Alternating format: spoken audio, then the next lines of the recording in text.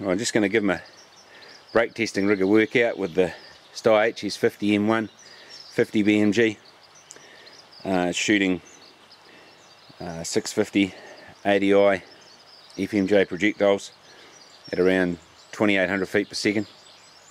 Here it is with the factory Steyr brake.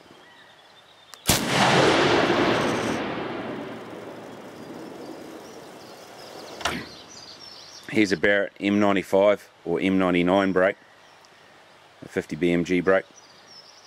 It's less pleasant to be behind than the Steyr brake, which isn't very nice either with the amount of concussion and gas and stuff that hits you in the face. Anyway, here it is here.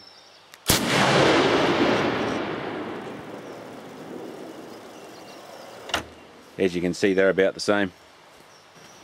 Here is the T6B. It screws straight onto the Steyr using the factory Steyr lock nut. It's much nicer to shoot, not as much concussion as the other two. So it's got a little bit more recoil.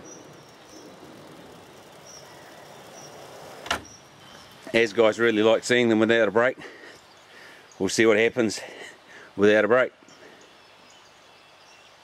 All the other ones will probably fall off the bench, but anyway, here we go. Whee! They got a fair bit of recoil, eh? So that's roughly how they ended up, in about that position after one fell off. You can certainly see that the 50 BMG recoils without a brake on it. So there's the T6B next to a loaded round.